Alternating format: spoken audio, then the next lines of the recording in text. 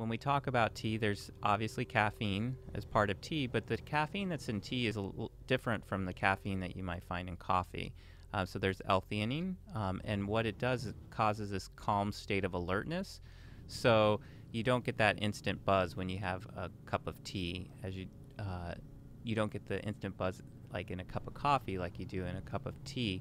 The tea caffeine, like I mentioned, is kind of this calm state of alertness while you drink the tea. And so if we kind of look at this, creating this chart in our heads about, the proper steeping time, there's also the caffeine chart in your head. So black tea has more caffeine it has the most caffeine of any tea, but it's about half as much comparable to a cup of coffee.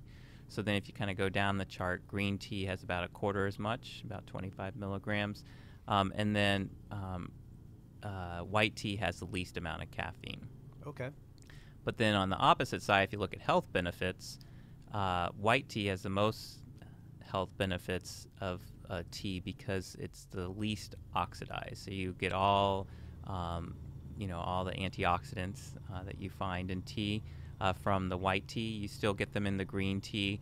You still have some in black tea, but the more you oxidize the tea, some of those benefits are lost. And so since white tea is the least oxidized and processed, it contains the most kind of antioxidants and polyphenols.